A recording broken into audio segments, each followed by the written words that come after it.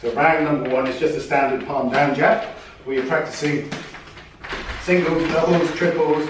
You can work different defense, you can fake a little bit, you use a bit of footwork, but we're going palm down. Round number 2, palm down plus thumb up.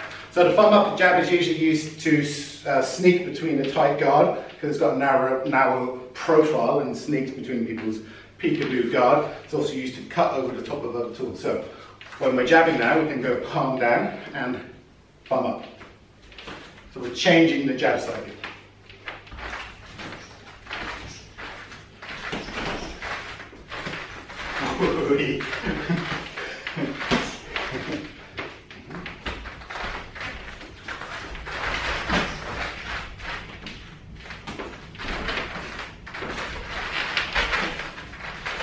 Got a really long jab.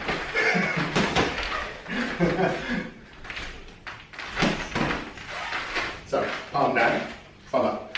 Round number 2. Round number 3, we can add in, which I did there instinctually, I can't help myself. Low to high, which is kind of like a half guard jab. Tommy does it as well quite a lot of experienced fighters do it, because it gives you a different angle. You can throw your jab from a low position to a high position, set up hooks and various other things like that. So a lot of time when you start, you have a standard tight guard, but a bit more experience, you can go with a half guard. So that's a low jab to a high jab, or a low to the body. Okay, so we're mixing it up now. We've got 3 different types of jab: palm down, thumb up, low to high.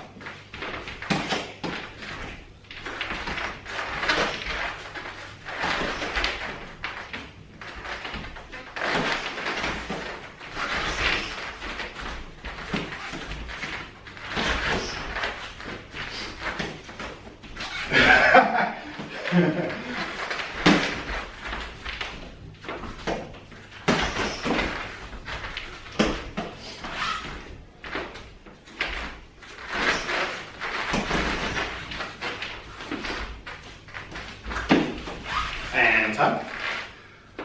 Also commonly known as a flick jab or coon jab. Last round, we're going to add in the back fist. So the back fist is not really a jab, but it just really integrates well with this half guard. So Tommy's in the half guard, I go hit him with the back fist. It's another angle.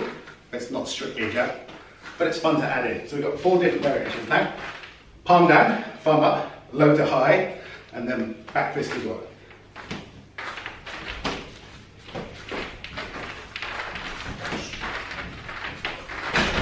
Nice.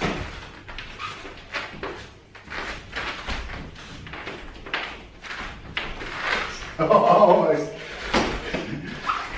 Almost.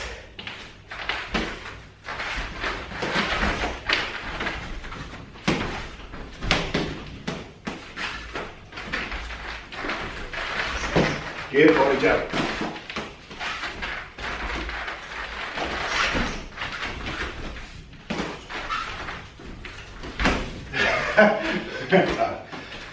That's 4 different variations of jab you can add to your sparring.